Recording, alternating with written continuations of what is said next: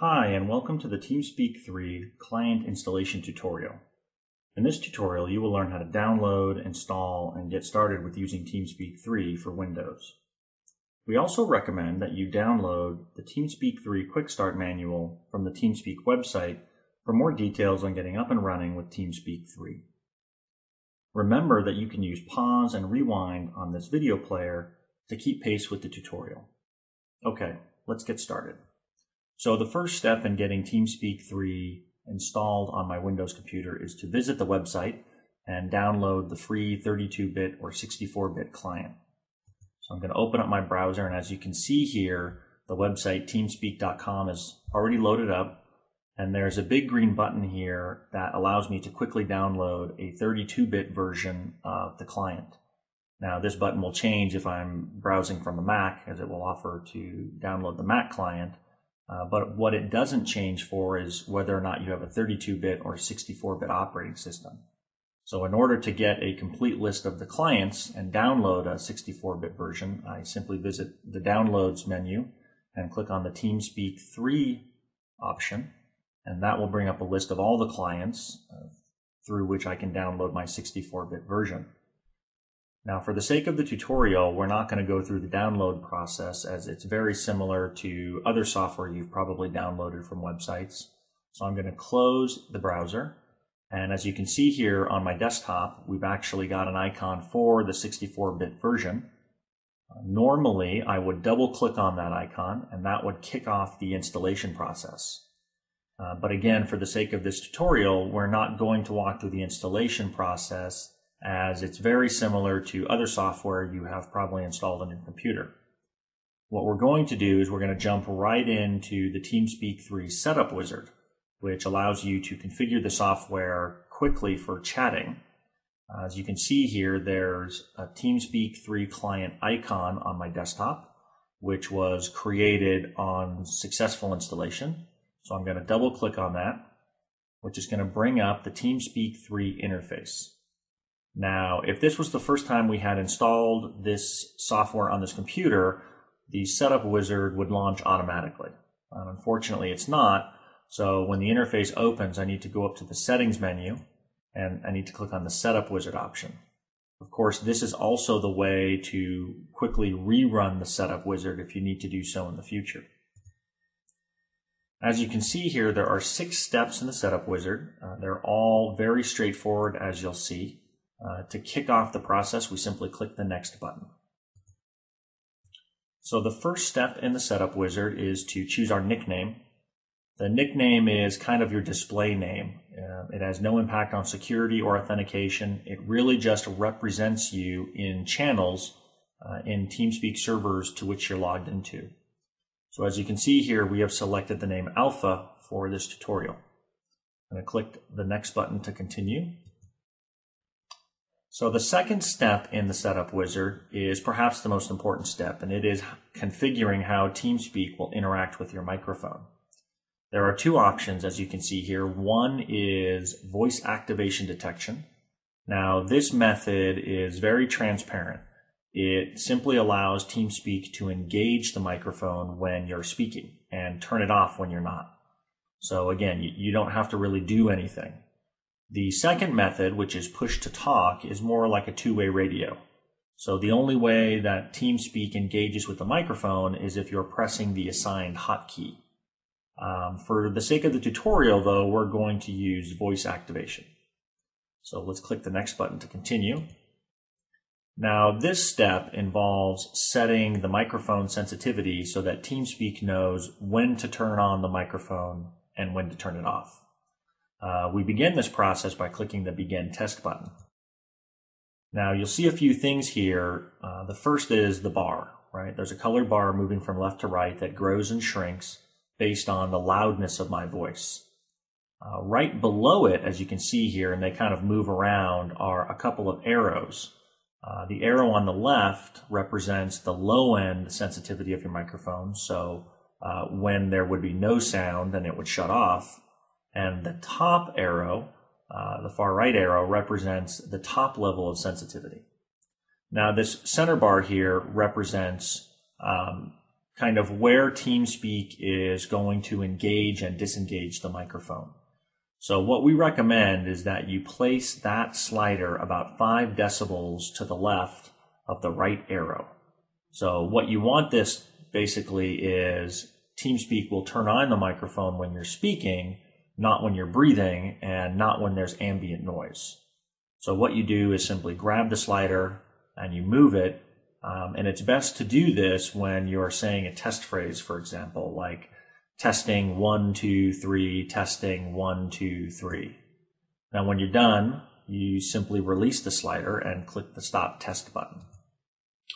So now our microphone has been configured, and we're going to click next to continue. The next step in the setup wizard is to assign hotkeys for 2 primary activities. One is muting the microphone and the other is muting the speakers. So obviously muting the microphone can be really important. You could be playing a game and somebody could walk into the room, or there could be a loud noise when you're in the middle of a critical part and you need to mute the microphone.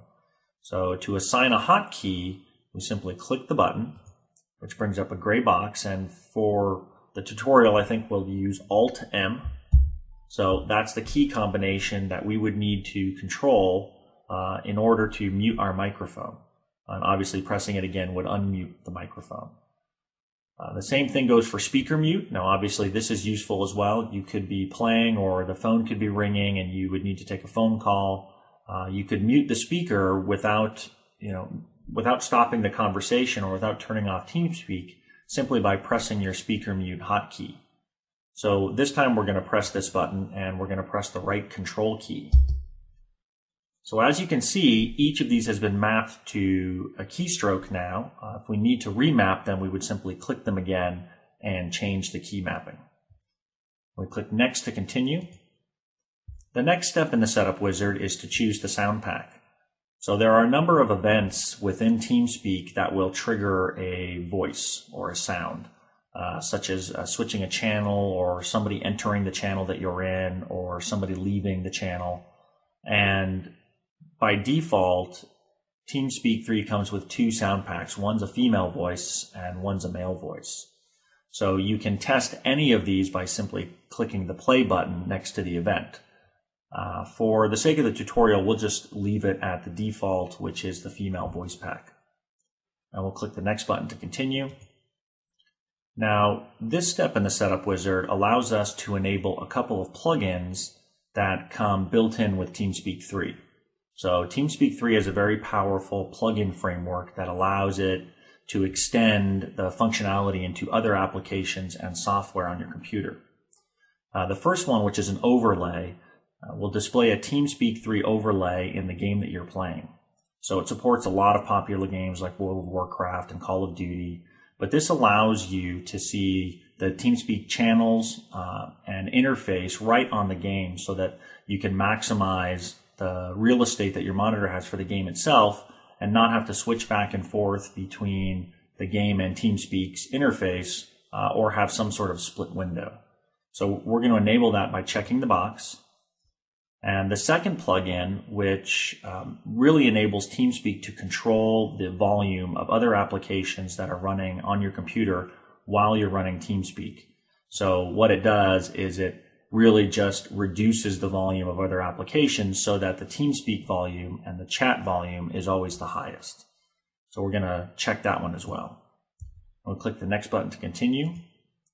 So that's the completion of the setup wizard. Now, on this last screen, there are a few important checkboxes that we're going to run through really quickly, called our post-setup wizard options. The first option, if we check, is to open the bookmarks window upon completion of the setup wizard. Now, TeamSpeak has a great way for you to easily connect to frequent servers. We call these bookmarks. So doing this would allow you to immediately create some bookmarks. Now, in order to set these recurring bookmarks, you'll probably need a username and password to some of the servers. So it would be a good idea if you want to open the bookmark window upon completion that you have those handy. The next checkbox is to open a public server list. So there are lots of public TeamSpeak servers out there that require no authentication, no username, no password. And they are a great place to really sort of get familiar with the TeamSpeak interface and, and chat with some people and kind of get used to how the software works. The last one is allowing you to rent your own TeamSpeak server. So there are a number of authorized TeamSpeak providers out there who will, for a fee, allow you to host your own TeamSpeak server. This is great if you want to provide a server for your guild or for your organization, whatever your needs. If you click this box, a web page will open that will display a list of the available operators from which you can rent your TeamSpeak server. And then, of course, you could come back to TeamSpeak after doing so and connect to it using the username and password provided to you by the operator. So we're going to click Finish here. Now, the last step in really sort of getting you up and running quickly is understanding how to connect to a TeamSpeak server. That's accomplished very easily through the Connections menu. So we go to Connections and we select Connect, and as you can see, it has a hotkey of Control-S as well. And that's going to open up the Connect window. Now, there's a lot of information in here that you can specify for a server, but really the only two pieces that you need are the server address and the server password. For the sake of this tutorial, we have hidden the server IP address we are using to connect, but as you can see by the tooltip, it is in the format of an IP address or a fully qualified domain name followed by a colon and then a port number. Now, our nickname is also carried over from the setup wizard. So again, very, very simple to simply enter the server IP address and port number or a host name like, myteamspeak.myserver.com and a password. And all we need to do is click the connect button to be connected to the server. So upon successful authentication, you will see the list of channels. You will immediately be placed into the channel to which you are assigned or into a lobby or a general channel, and you're actually ready to start chatting. So thank you for watching this tutorial on how to install the TeamSpeak 3 client on Windows. We hope it was helpful, and happy chatting.